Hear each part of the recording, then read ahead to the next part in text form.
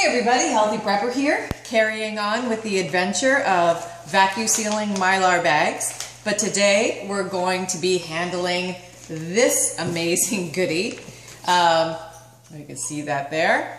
But basically this is a cupcake mix that I got on special after Halloween, and they were marked down to 49 cents. And really cupcakes are just cake mix, and they call them cupcakes, but it's the same stuff. Okay, so I was asked the question the other day about how to vacuum seal loose powdery substances in the Mylar bags and not have it all go up into the dust buster, which I forgot to grab. Hang on. All right, back in action. Okay. Now, I just want to show you what comes in these boxes. And you can do this with, it could be any kind of flour, potato flakes, something like that. But in one of these boxes, yes, isn't that lovely? You can make brain cupcakes. Not so much worried about the brain, at least these brains, maybe my brain. Vanilla white cake mix comes inside. And, you know, this package actually gives you like these little skull things. And they have a pack of frosting. So I'm going to pass on the skull wrapping, but I'm going to keep the frosting and the cake mix. Now, the good thing about these packages is that the cake mix already comes in a plastic bag. And what I would recommend that you do is poke a tiny hole or two into these plastic bags so that when you insert them in the Mylar bag and the air is drawn out, the extra air that's in these bags will also be drawn out as well. Okay, now let's say you have a product, for example, flour or some other mix that does not come in its own little individual bag. You could always put it in a Ziploc bag and poke a couple holes in the Ziploc bag, and you could do the same thing. That would also work with the potato flakes for mashed potatoes if you're interested in doing that. Okay, so let me get a little poker.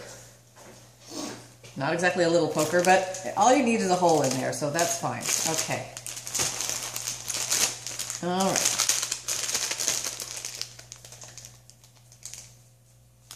All right. Poke a tiny hole. I'm just going to see how many comfortably fit in here.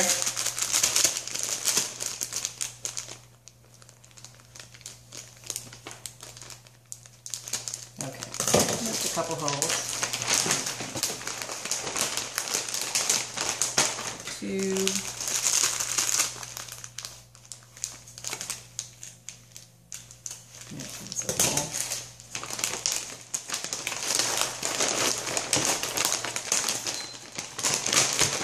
Three in there. I think I can get all 5 in there easily. And you can do these separately in separate bags, in separate Mylar bags, or do them all together. That was a big hole. That's okay though. It's going to be vacuum sealed. And tiny hole in there. You could also put your frosting in there. You could do your frosting separately. Totally up to you. I think I'm going to do my frosting separately because I don't know what I'm going to use it for exactly. It's not going to be the brain cupcakes. Okay. All right. So tap that down. Go ahead and add an oxygen absorber. I'm going to use a 300 cc oxygen absorber. I buy these in bulk on eBay or Amazon. Stick that in there. And then what I'm also going to put in there are the directions and the instructions of how to do this. Actually, the frosting, I'll keep the frosting. You can put these on the outside of the bag, or you can tuck them in. And I'm going to tuck them in just because they don't get knocked off that way. And they're always at the ready. And I can just pop them back in the bag if I need to. Okay.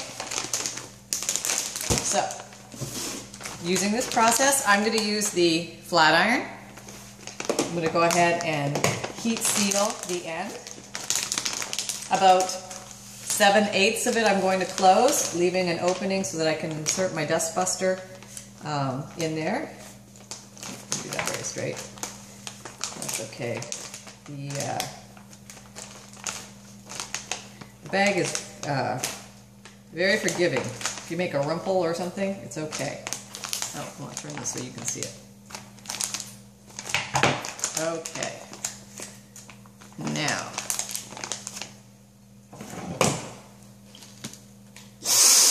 all right, and hopefully I'm getting a little better at this now. I've done a few more since I packed all my spaghetti up finally. It doesn't even need to be a perfect fit. As long as you get the vacuuseal going in there, vacuum draw, it's gonna work.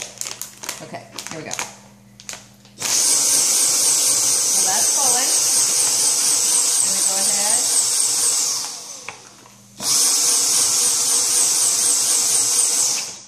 Okay. So you just seal below your where the tube inserts from the dust buster, and then just finish the seal up the top. And there we go, that's it. If you can see that, there's a very good vacuuseal in there. It did suck the air out of the bags inside, which is good. And the oxygen absorber inside will absorb any remaining oxygen in there, so there will be no bug infestations in here.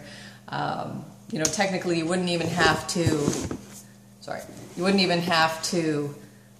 freeze this stuff first to fracture any bug eggs if you really don't want to have any bugs, because the vacuum will prevent anything from growing inside. So there you go, folks. Basically the tip is to put your loose flour or potato flakes or something like that might get sucked up by your dust buster using this process into a bag, a Ziploc bag, or the bag it came in. Just put a little pinhole in the bag, and then you can carry on with the same process. Everything should work dandy. Hopefully that might be a helpful tip. And take care, everybody. Happy and healthy prepping.